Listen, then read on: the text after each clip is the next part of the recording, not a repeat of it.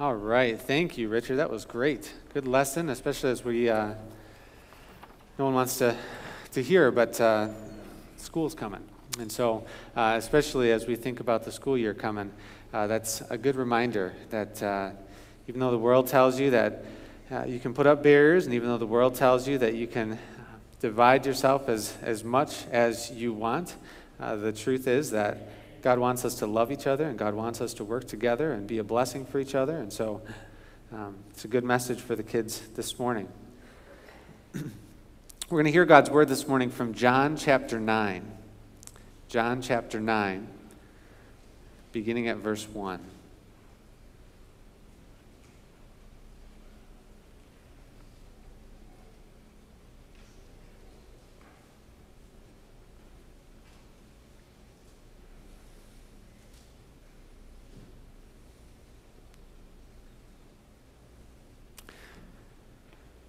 And before we even hear God's word this morning, I want to ask a question.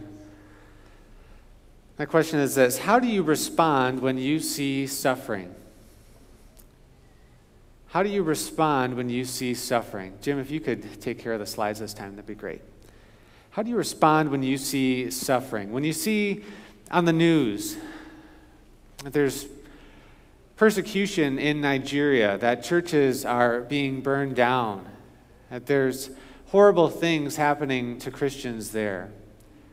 You see on the news of tragedies that take place. How do you respond? What's the first thought that you have for people in those situations? When you're walking downtown Chicago, as I'm sure many of you have, and you see someone who is sitting against a building, and his clothes are raggedy, and he has a dirty styrofoam coffee cup in his hand. Please, do you have any change? Please, can you help me out just a little bit? Please, can you help me? What's the first thought that you have about that person? Do you wonder how they got there? Do you wonder what twists and turns their life took in order for them to get to be where they are today? When loved ones around you, I mentioned at the beginning of the service, when a loved one loses her job, how do you respond? First thought, I wonder if it was something she did. I wonder if there was some conduct that she shouldn't have done. I wonder if she made some sort of choice. I wonder what happened when we hear that they were let go. Our passage this morning, John 9, gets right at the heart of those questions. I'm going to bring a really simple sermon to you this morning, and it only has 2 points, and in fact, I'll tell them to you right now: text and today. We're going to think about the text, and we're going to think about today. And so that's the first thing we're going to look at, the text. Look with me at verses 1 and 2 of John 9. As he went along, Jesus saw a man blind from birth. His disciples asked him, "Rabbi, who sinned, this man or his parents, that he was born blind?" And maybe they asked this question because what we just heard at the end of chapter 8 was a radical call from Jesus toward discipleship. Jesus has just been extremely clear that you can tell whose child you are, whether you're a child of God or whether you're a child of the devil. You can tell whose child you are, whether you're a child of Abraham or a child of the devil. Jesus said, you can tell who you are by what you do. And so Jesus has just emphasized how important our conduct is, how important our behavior is, how important our choices are. And immediately on the heels of this teaching, they come across a man who is there blind. And I picture him like you've seen some people in Chicago on Lower Wacker Drive. A man who is begging, saying, I've never been able to see. I can't work. I can't provide for myself. I need help. The disciples say, how did this happen? How could this be? What we need to know here is that the disciples' view was common. the disciples' view was common. And in some ways, they're working out their theology of the Garden of Eden. In some ways, they're thinking back to the beginning and thinking how Adam and Eve sinned, and immediately there were consequences for their sin. Immediately, they are evicted from the garden, and immediately they're told of their imminent death, that they are going to die just as God had told them. And so the disciples make an extremely tight connection between conduct and consequences. There's teachings from rabbis in their day who used to say that children in the womb were guilty of sin if their mom, while she was pregnant, went to the pagan temples and worshiped foreign gods, that the children in utero were somehow committing sin. And so they wonder, has this baby, was this a child that sinned and caused himself to be this way, or did the parents do something? Jesus, whose fault is this? Did the parents do something? Did this man do something? Tell us why this happened. And Jesus gives a surprising answer. Look with me at verse 3. Neither this man nor his parents sinned, said Jesus, but this happened so that the work of God might be displayed in his life. As long as it is day, we must do the work of him who sent me. Night is coming when no one can work. While I am in the world, I am the light of the world. Having said this, he spit on the ground, made some mud with the saliva, and put it on the man's eyes. Neither this man nor his parents sinned. What Jesus is not saying here is that this man and his parents are completely holy, that they are completely sinless. What Jesus is doing is answering the question the disciples asked. Which of their sins caused it? And Jesus says, neither of their sins caused this to happen. Well, then why did it happen? So that the work of God might be displayed in his life. Somehow, God is going to take this incredibly evil and hurtful and painful situation and show that he's working through it. And then Jesus says some cryptic language. He says, it's day and we have to do the work of him who sent me. Night is coming when no one can work.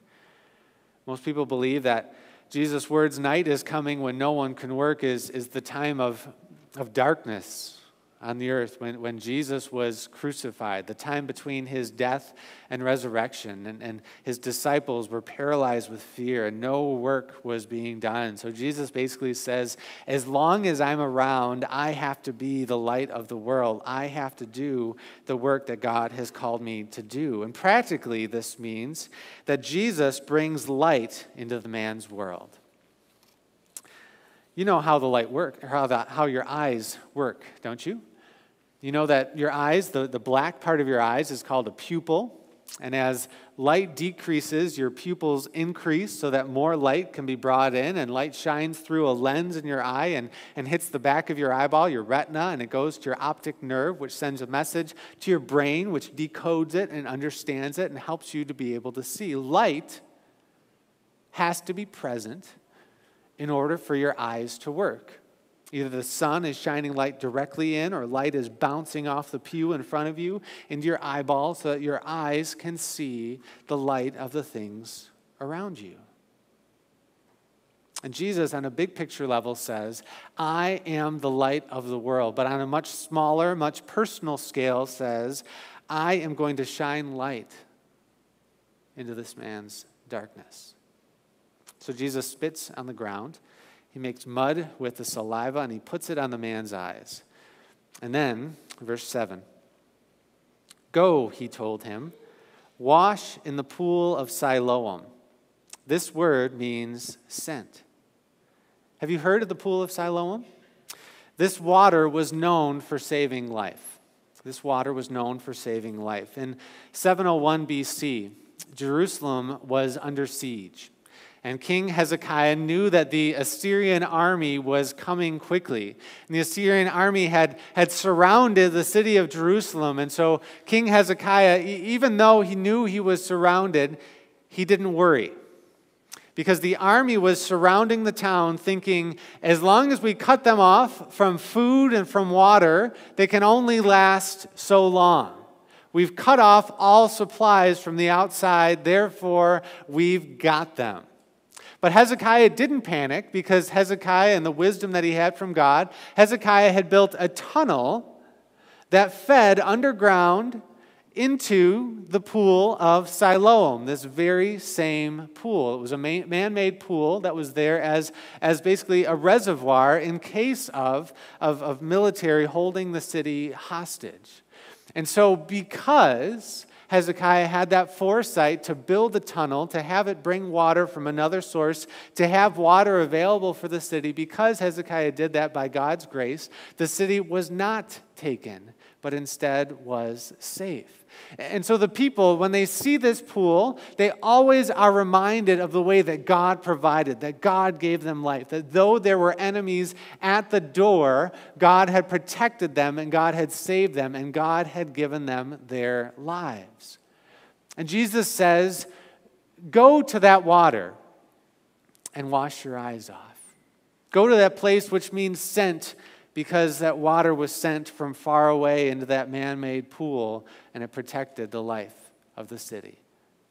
Go to that place where you might recognize that pool of Siloam, because just a few chapters back in chapter 6, it was the same pool where the priests would go to receive water for the Feast of Tabernacles. Remember the water ceremony when Jesus says, if anyone is thirsty, let him come to me and he'll never be thirsty again. And Jesus fulfilled all the Old Testament prophecies, all the prophecies about Messiah, and he ushers in this messianic age of this time when the Spirit would come in and flood the temple. Water was drawn from that very same pool of Siloam. And Jesus says, go to the pool and wash.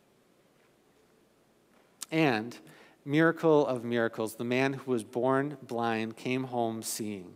The second half of verse 7. So the man went and washed and came home seeing. His neighbors and those who had formerly seen him begging asked, isn't this the same man who used to sit here and beg? Some claim that he was. Others said, no, he only looks like him.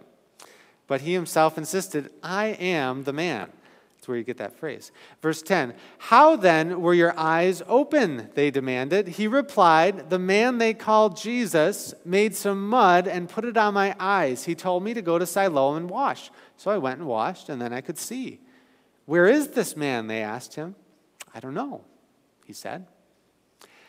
We find that the neighbors can barely believe it. Is that him? Some of them said, isn't that the same guy? All these years? He's been begging? No. That can't be him. Maybe he has a brother. I don't know. Maybe someone just looks a lot like him. Because, yeah, there's a lot of similarities. It can't be him. This guy's been blind since birth. He says, no, it's me. And he tells what Jesus did. There's three things that I'd like to bring out of the text this morning and into our second major point today. Into today. And the first lesson we should learn is be careful when naming direct causes. Be careful when naming direct causes. There are certain times in the Bible when it is abundantly clear when the sin of a person causes a certain kind of consequence. There's certain biblical accounts where we see a one-to-one relationship, and God makes it extremely clear how certain people, when they're unfaithful to him, there is immediate consequence. And probably the most notable place is in the New Testament regarding the Lord's Supper. If we could see that slide from 1 Corinthians 11. The people there are eating and drinking in an unworthy manner, and Paul writes, for anyone who eats and drinks without recognizing the body of the Lord eats and drinks judgment on himself. That is why many of you are weak and sick, and a number of you have fallen asleep. Paul says, you've been getting sick, and even some of you have died because you haven't done communion the way that Christ intended you to do it. And so there are sometimes in Scripture sin and consequence tied closely together. But then there's huge exceptions in the Bible too, where this is not a standard rule. It's not that we always have to figure out, well, who did what to cause this? Instead, you look at places like the book of Job. And Job is a righteous man.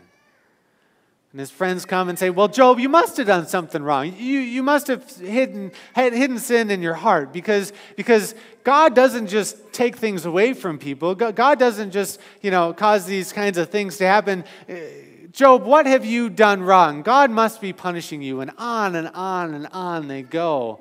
And eventually God says to his friends, you're not being friends at all. You're not comforting him. You're not consoling him. This is not right at all. Or you think about Paul, the Apostle Paul, and he says that he had a thorn in his flesh. And he doesn't say it was there because of some sin he committed, but instead it was there because it was a messenger from Satan. It was meant to discourage him. And you look at today's text, and Jesus completely says, this man is not blind because of some sin that he or his parents committed, but instead it's so God can work through it. And this is, unfortunately, something that needs to be said today. Some of you know the televangelist Pat Robertson. And Pat Robertson I think he's brought a lot of people to Christ. I think he's done a lot of good for God's kingdom, but also he's brought some black eyes to the church as well. There was recently a news story saying that Disney World was going to have gay days at their park. And they were going to fly rainbow flags, and it's really disheartening and heartbreaking for those of us who follow Scripture, who know that that's not how God intends things to be, not to embrace and celebrate that kind of lifestyle. And so in response, these words from Pat Robertson: I would warn Orlando that you're right in the way of some serious hurricanes. And I don't think I'd be waving those flags in God's face if I were you. It'll bring about terrorist bombs. It'll bring earthquakes, tornadoes, and possibly a meteor. Those are the kinds of things that cause people who are on the fence and wondering about who God is and what Scripture teaches.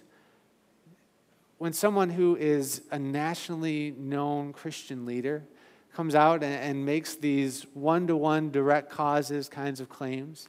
He also made claims about after 9/11 took place, how this is God's punishment from heaven bringing down buildings.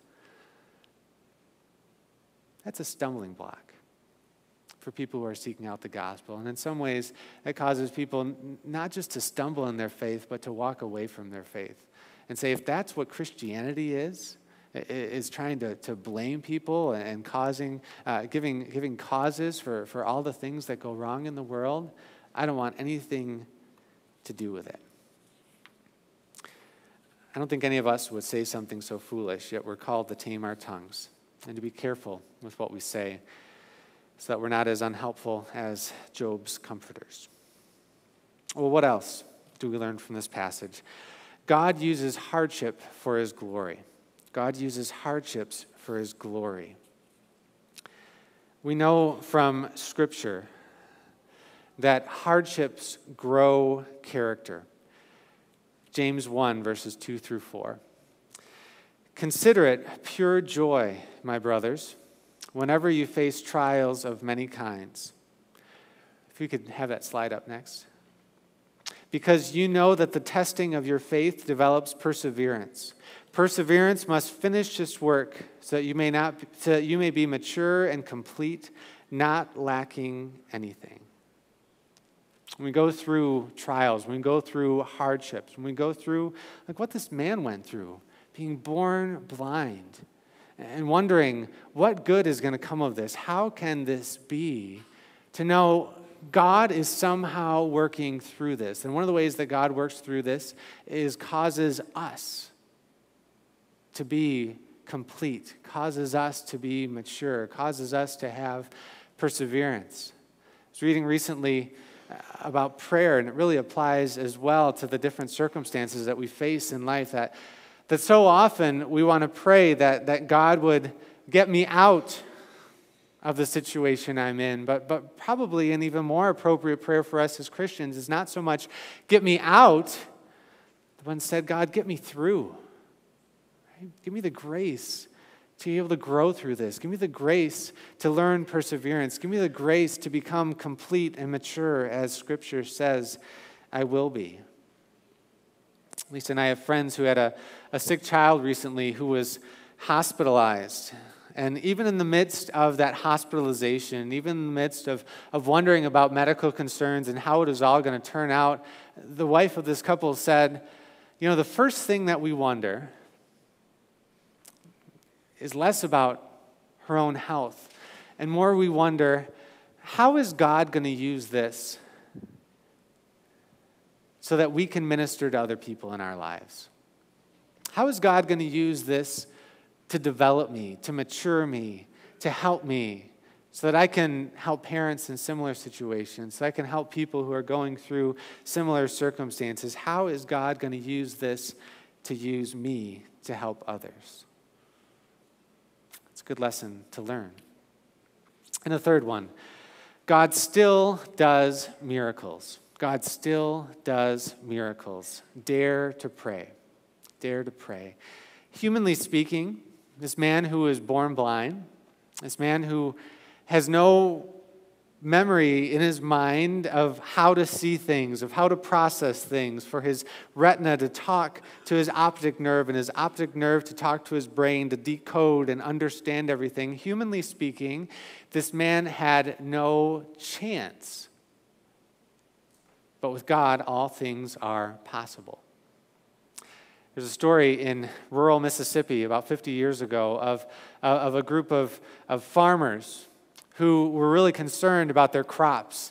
And their crops were extremely dry. You may remember a few years ago we had similar seasons around here where the corn just looks anemic almost, right? And it looks like you could just knock it over with your hand because it looks so weak. And it was such a dry summer for these farmers that they decided that they called a prayer meeting at the church. And they said, you know what, let's all get together and let's pray. And let's just ask that God would end this drought and provide the rain for our crop. And about a dozen or so farmers showed up, and most of them showed up. It was a work night, so most of them showed up in their work boots and in their bib overalls, and they looked like they came straight out of the fields, right into the pews, ready to pray and ready to ask God to bring the rain. But there was one person who didn't have his work boots on.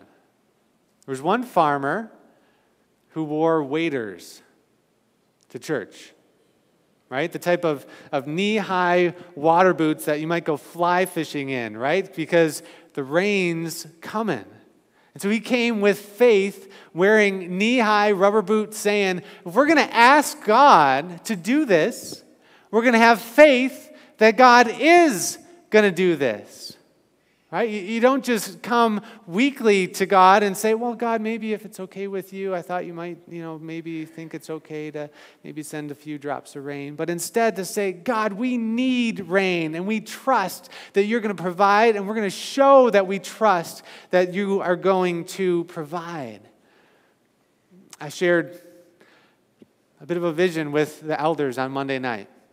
I told them that God has really placed it heavy on my heart that we need to pray that God would bring people in, especially this fall season. Pray that God would bring people in to a new season, a new sermon series, a new season of Sunday school and church activities, a new time when people often sending their kids back to school and seeing these changes in the season start to say, I wonder, we're taking care of our kids educationally. I wonder if we should do something for them spiritually.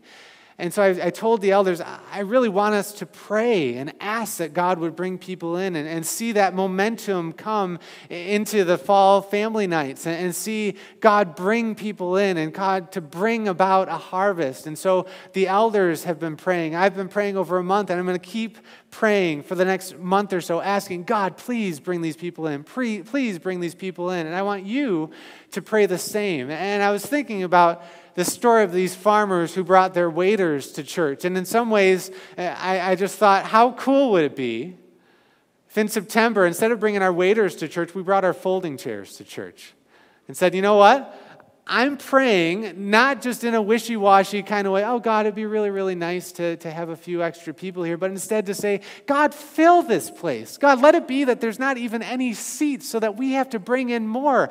God, if we have to, we'll put that annex seating back up. God, we want you to fill this place, not for our glory, but instead so that your works can be done, so that we can see you bringing about the harvest, God, because ultimately this is about what you are doing. We see this man who was born blind. We see him see at the end of the story. We see him testifying. As we dream about what God could do, as we dream about how God could answer prayers and do more than we could ask or imagine, as we dream about even what he's doing in our hardships, we think about how he's somehow working through it, how somehow he's bringing glory out of it. I want to ask yourself this question in conclusion. Do you have eyes to see God's work in your life today? This man who was born blind was given sight. I really hope that God gives you the vision to be able to see what God's doing in your life around you, that you can see the good he's doing here, that you can see the good he's doing in your family's life, in your work life, and all the different places that God brings you. I want you to see that with eyes wide open, what God is doing today. Let's pray.